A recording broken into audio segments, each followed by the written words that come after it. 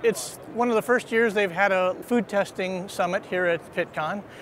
So it was a chance to come and talk about molecular techniques. A lot of folks that are doing food testing are using traditional techniques, so it's a chance for us to introduce kind of the future of testing, where it's going, talk about big data and how it's going to change the way people think about even analyzing their food.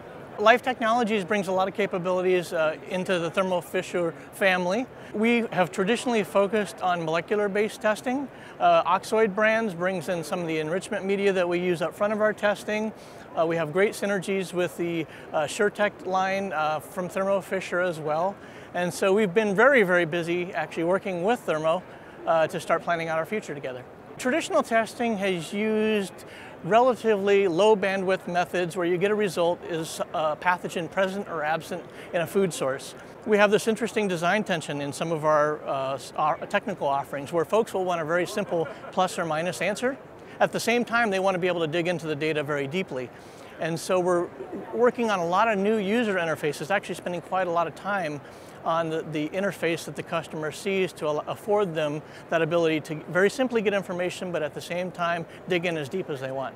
There's pathogen outbreaks in food quite often. It's very common when there's an outbreak situation or an event of some sort. A very large food producer will contact us, want to get a consultation, perhaps do whole genome sequencing on a pathogen that's present or resident in their plant. We'll walk them through that whole process of sequencing, generating specific assays for them, helping them implement that technology, helping them with the data analysis and things like that.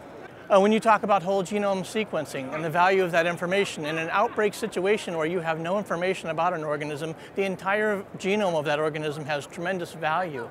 However, if you're looking to detect a specific pathogen in a food source like Salmonella, we only need 100 base pairs to do that. So that 100 base pairs has very high informational value, but the rest of the data in that particular testing scenario has essentially no value. So that idea of right-sizing the amount of information that we're giving them and where can they use that sort of information and making sure the information they get, the return on that is commensurate with the effort they put into getting it.